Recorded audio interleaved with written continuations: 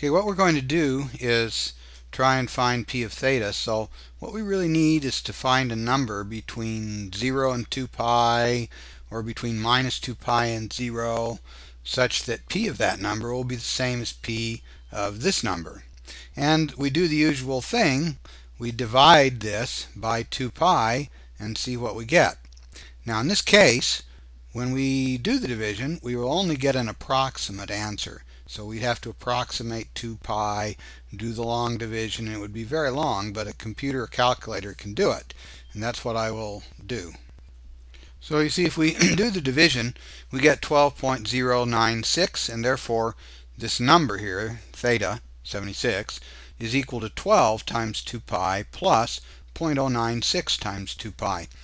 Now you see, this stuff we can totally ignore, because all that does is it just takes us around the circle all the way around 12 times. And so p of this theta is the same as p of this number here. So really all I have to do now is find the cosine and the sine of this number right here. So if I have a computer or calculator or table, I can look it up in the table or use a computer or a calculator. I find that the cosine of this number is 0.823, etc., and the sine of it is 0.567. So now what I want to do is I want to plot the point on the unit circle.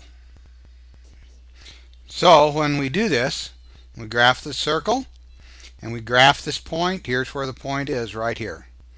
You see, and that's what we were wanting to do.